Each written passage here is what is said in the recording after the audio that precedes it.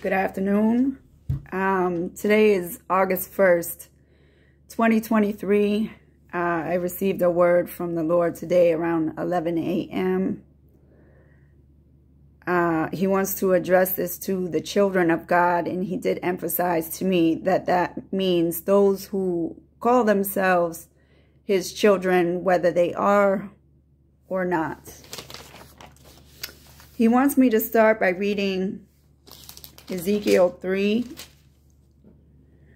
starting at verse 16, all the way through verse 20, and then also to read to you verse 27.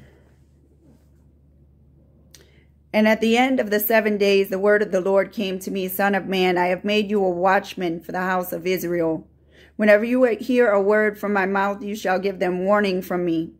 If I say to the wicked, you shall surely die, and you give him no warning, nor speak to warn the wicked from his wicked way, in order to save his life, that wicked person shall die for his iniquity, but his blood I will require at your hand.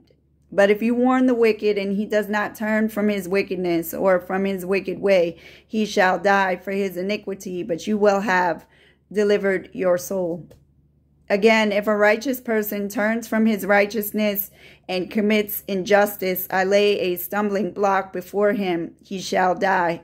Because you have not warned him, he shall die for his sin, and his righteous deeds that he has done shall not be remembered, but his blood I will require at your hand.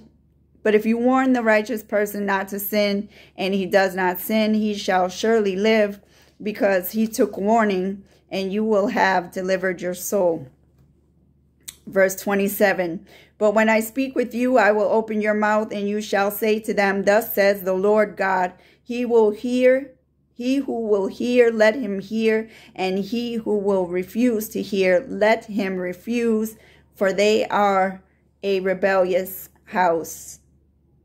The Bible encourages us to test every spirit, so I do not expect you to take my word for it. I want you to take this back to the Lord in prayer. For the record, I believe that Jesus is the Son of God, God manifested in flesh. I believe God to be a triune God, the Godhead, Father, Son, and the Holy Spirit. I believe that Jesus died on a cross, and 3 days later, he was resurrected from the dead. That being said, this is what the Lord said.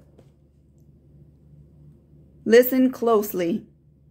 As darkness closes in, you must not let it overtake you. You are to change them, not let them change you. I am sending you out as sheep among wolves. You will be hated for my name's sake. Your words will be counted as foolishness to those who are perishing, but to those who have ears to hear, they will be life-giving. They are a perverse and crooked generation. There is no fear of God before their eyes. They love their darkness more than the light, but there will be no excuse on Judgment Day, for they will all have heard of me, from the least to the greatest. If they reject me on earth, I will reject them before the Father in heaven. Many are choosing to pay a debt that was already settled for the temporary pleasures of this world, forfeiting their own soul to satisfy their insatiable lust. What a price they will pay for their rebellion. Hell was created for the devil and his angels. I call all day to a people who have gone deaf, who shut their ears to my invitation, who reject my word, scoff at my prophets, and mock them. Their punishment is just. Many of them are being handed over to full depravity, of which there are no limits. Perversion meted out in full measure, their consciences being seared as with a hot iron. Their sin is causing a great separation between them and me. Hatred has consumed their hearts. They refuse to forgive or be forgiven, and so I have shut my ears to their cries. They have become a reprobate. If the eye is full of light, the whole body will be full of light, but if the eye is full of darkness, how deep that darkness can be. I have given them over to what they have chosen.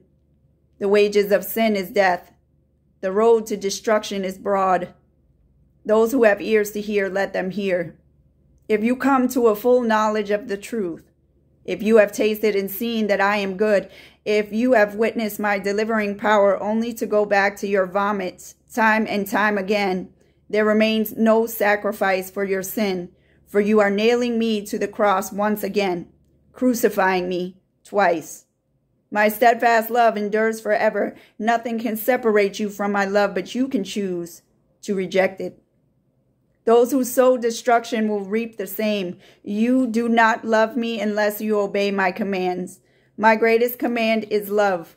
Love for me and love for your neighbor. All of the commands are summed up in the first two. You cannot possibly love me if you do the things I hate with no remorse.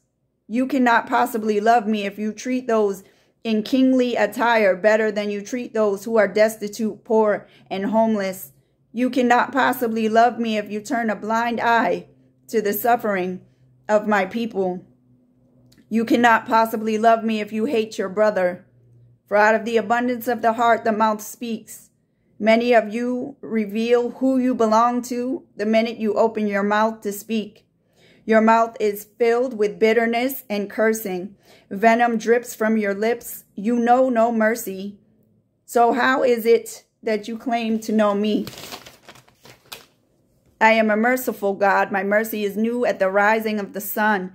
Many of you are harboring grudges and you refuse to let them go, and then wonder why your prayers are not being answered. You wonder why your cries are being ignored. You want mercy from me, but where is yours? You want my forgiveness, yet refuse it for another. You are to forgive 70 times 7. You are to bless your enemies and pray for those who persecute you. Some of you are withholding prayer out of spite, when your prayer could be the catalyst in changing that person's heart. My word is clear. Blessed are the merciful, for they shall receive mercy. But to those who withhold it, mercy will not be shown when you need it most.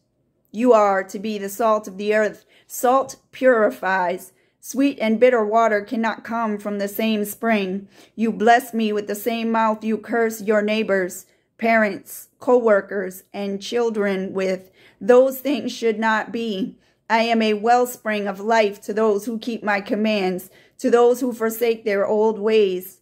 Allow me to come into their heart and filter out all the useless dross. I promised to put a right spirit within you and circumcise every foolish, darkened heart, but you must repent. You must turn your eyes away from worthless things. You must be cleansed of all unrighteousness by my spirit. You must be born again. If old things don't pass away, how will all things become new?